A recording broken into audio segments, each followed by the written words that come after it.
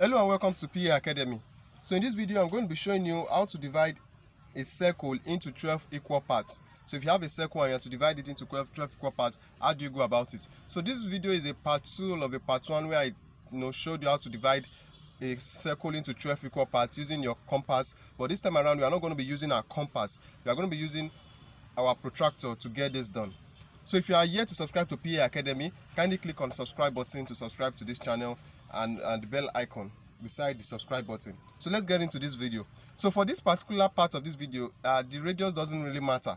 So irrespective of the radius that you are of the circle, it doesn't matter. So right now I'm just going to be drawing my circle. I didn't measure the radius, so because unlike in the part 1 where we had to be to note the radius of the circle. And this method is also important if you have a circle where whereby you don't know the radius, or the radius is not given. So instead of you to start trying to get the radius of the circle, so you can apply this method to get the center of your to divide your circle into 12 equal parts. Alright, so I've just done my circle. So the next thing for me is to draw my diameter.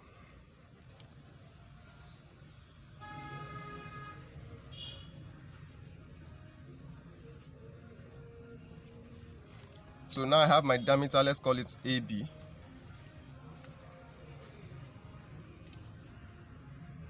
So now let me bring it my protractor. So I'll place my protractor, make sure you place your protractor properly on the diameter. So what you do is at 30 degrees interval, you note the point at 30 degrees interval. So that would be at 30.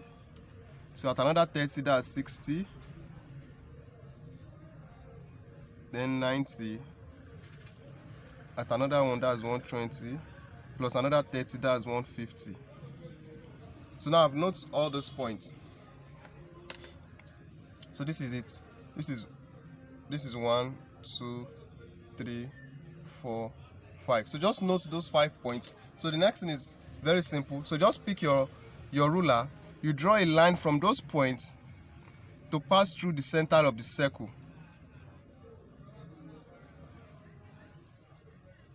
Like this. So you go to the next point.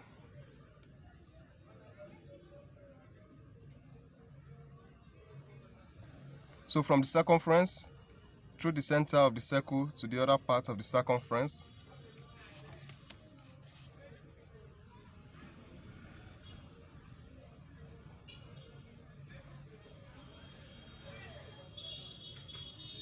So this is the fourth point that we marked. So from the circumference through that point, through the center to the other parts on the circumference of the circle.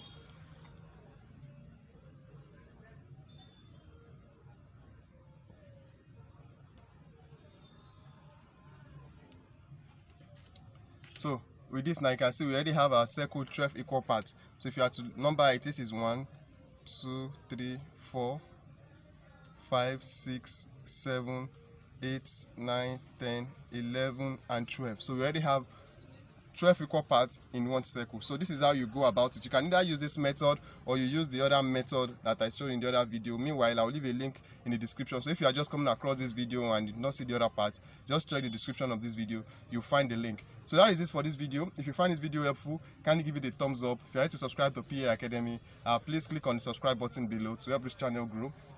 Also, make sure you click on the little bell icon beside subscribe button so that you get notified when next I release another video.